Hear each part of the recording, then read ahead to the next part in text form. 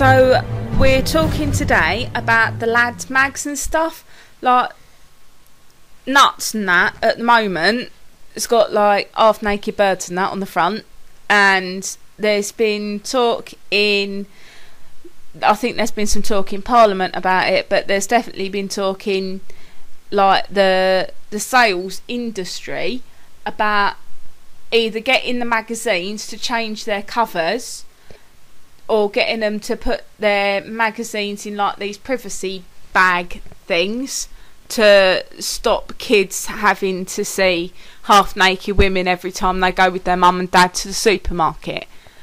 So I think you and I are pretty much in agreement of our point of view.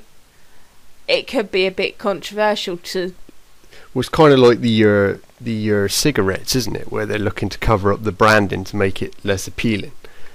But it's whether or not we should be subjecting kids to this in the first place. Now, like, naturally, back in like tribal times, we'd be used to seeing like naked bodies and stuff. So it's only like how we're conditioning our kids in the first place, which makes it seem potentially psychologically damaging to them to see these images. So as a practical solution in the way our society is, then like I think they might have to cover it up. So like, yeah, I think we both agree that naturally a naked or a semi-naked bird isn't actually all that shocking. It's just the way that we've been brought up now, the way that society is making us think that a naked body is a shocking thing. I suppose the over-sexualisation of the naked form, instead of just seeing it as our natural skin that we inhabit. Like, I know it's quite controversial, because like, I don't think my mum and that would like to see a naked bird on the picture of like on the front of a magazine in picture form, and I'm not sure like my nieces and nephews would be wanting to see that, and I don't know how my family would react. But as far as I'm concerned, providing you bring your kids up with a healthy respect for the human form, that they're not going to be looking at it in the sexualised context. And also now they're like desensitized. Like back in our day, we watch stuff now like the horror films and that, which get rated like a 12, and we can be kind of like quite shocked by some of the imaging. But you know, maybe the kids of today aren't so shocked. I mean, if we're talking a full-on porn mag, then it's like I can understand that might be shocking under any context. Like even in the tribal times, if like a child walks into her tent and he sees mummy and daddy at it, then that's probably going to be shocking. Maybe you just see it as bonding. Yeah, like it's a completely different thing. I think the media at the moment is trying to combine our government's stance on pornography with this new little sensation of lads mags and covering them up. Like, they're not turning around and telling the girls mags to get pictures of semi-naked male models out of them. Like, some of the other magazines still have some pretty, you know, mildly explicit pictures on, like, and it's not just the lads mags. What about all the gay mags and things like that? They still got half naked blokes on, but it's specifically targeted just at lads mags at the moment.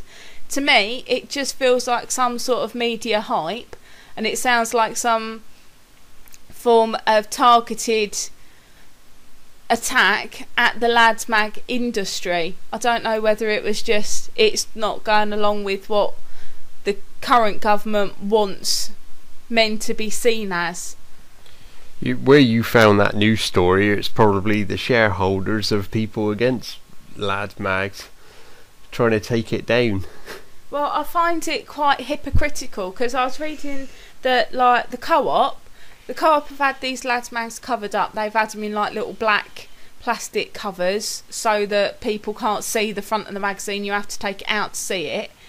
They've now turned round to the lads mag publishers and said, you've got to put your magazine in this little privacy bag or we're going to stop selling it. Now, to me, that's a bit hypocritical. Sorry, Co-op, but if you don't want to sell the magazine as it is, as it appears, how people want to buy it, then don't sell it. But the fact that you're going to still be making a profit off something which you're saying is ethically wrong, that's a bit of a cheek. Well, like, is it Co-op saying that it's ethically wrong though? It's not really Co-op, is it? They're just the place of purchase. They're just trying to make. Really, the Co-op doesn't give a shit either way. They're just, like, obviously they're just out for profit. Really, let's be honest. So they'd sell bloody smack to 5-year-olds if they could. Like, from what I know about the Co-op, they do react to their shareholders quite quickly. It is one of the foremost supermarkets and that jump on a trend straight away. They were one of the first ones to do no testing on animals and stuff. Yeah, but like, shareholders really, number one priority is to get a return on investment. Yeah, but it's a bit different with the Co-op. The shareholders are actually the people that walk in there and bar stuff as well. It's not quite the same as walking into Tesco. Is this only in the Co-op? Is this all supermarket? From what I can see at the moment, it's particularly, this particular article is about the Co-op.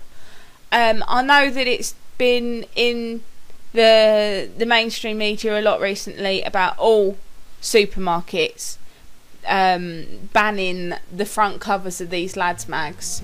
It just seems right now that particularly the Co-op has turned around to the publishers in order to put them in a position where they have to play ball the way that the Co-op wants them to.